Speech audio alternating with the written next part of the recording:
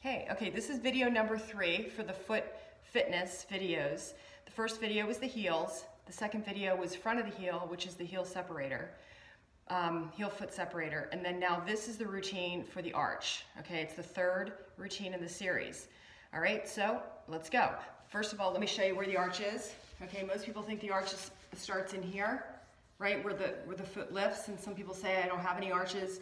Well, this work helps you to get your arch back, or at least get some strength in that arch area so you can get any arch that's possible for you.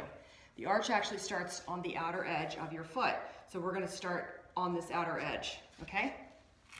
Here's the placement. This is the ouchie one. We're gonna do 1 foot at a time on this side because this is the one that really can be sensitive. So what I'd like you to do is place your foot, the side of your whole foot right on top of the waker. And the waker is midway between the joint of your pinky toe and that little notch we worked earlier, okay? You just have your foot directly on top of it and you're right in the center for a second. You're gonna roll your foot open, really turn the ankle and get onto the side of your foot. So most of us have a little bit of a sole that kind of comes out, like peeks out. You wanna tuck that under, okay? So tuck it under, slide your foot to the outer edge of the waker. Spread the toes, and then you're gonna have a nice extension through the foot, okay?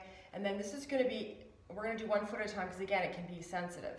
So from here, begin to push into the waker. I'm gonna turn back around.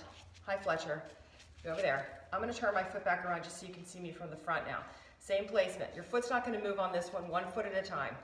Ride your horse, bend your knee, press down into the waker and just apply pressure down into your foot. Spread your toes, push down, and then we're just gonna simply rock back and forth.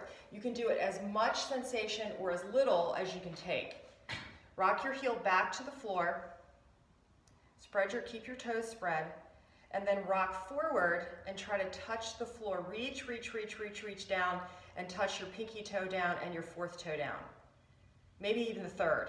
Stretch, stretch, stretch, stretch. Point, point, point.